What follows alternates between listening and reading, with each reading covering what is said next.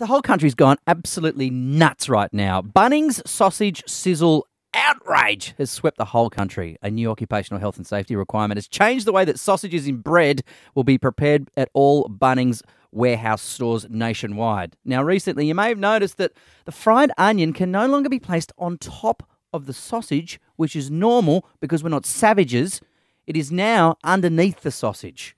Right. So many people get their sausage and go, oh, you forgot the onion, guys. And they hand it back and they go, no, darling. The onion's under the sausage. Have a look underneath the schnag. Safety, they say that safety is always our number one priority. And we recently introduced a suggestion that onion be placed underneath the sausages to help prevent the onion from falling out and creating a slipping hazard for people who come to Bunnings stores. Okay. So this is not a burning thing. No, it's a slip. This is a a trip hazard. slipping thing. Okay, that's different.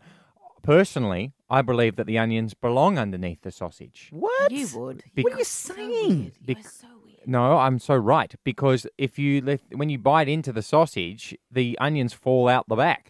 And if they're underneath, they're being held in place by the sausage. This is a great thing. Think about the construction of the bread. You want a lower center of gravity. You want the heaviest thing to be in the bottom of your palm. You don't want to have the snag on top because then it's top heavy and it just topples. This is so weird. I would say that the first bit of taste that you want and texture is the crunchy onioniness. Then you want to bite into the sausage. To lead you into the it's second all about stage. The order of flavour.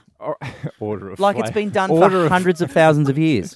Hundreds and thousands of years. Back when the blacksmiths were handing out sausages to Robin Hood. Okay. Do we need to pray for the person who slipped on a little little onion sliver that led to No this one to has. this No policy? one's ever slipped on an onion. But you know what? We know what people are like these days.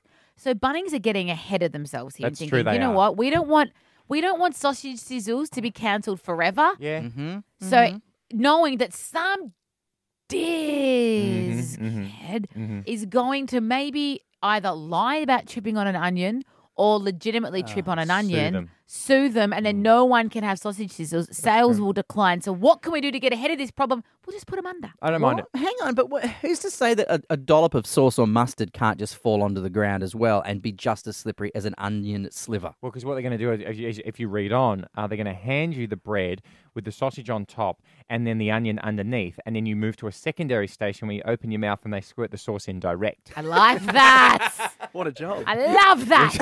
Oh, more please. I pay an extra 50 cents for that. So, is this a thing? Has anyone ever been injured by food? Have you been injured by food in your life? Because if it is a problem, perhaps there's other dangerous foods out there that we need to be aware of. Once got a bit of chicken stuck in the back of my nose for a week. It smelled so bad by the time we got it out. Why were you snorting nuggets? I wasn't. I laughed while I was eating a chicken sandwich, and I went up the back of my throat into the back of my nose and just stayed there. I ate a cricket once when I was in China, and his leg got stuck in my throat, and I had to find a hospital that could retrieve it with some tweezers. You went to a Chinese hospital? Yeah, that was risky. Don't they use chopsticks to get those out in China? Not racist. So I put it not in. racist. Why? I'm saying. Good for reach. For people listening going, racist, I'm saying not racist. Not racist. Oh, I don't care if they think that.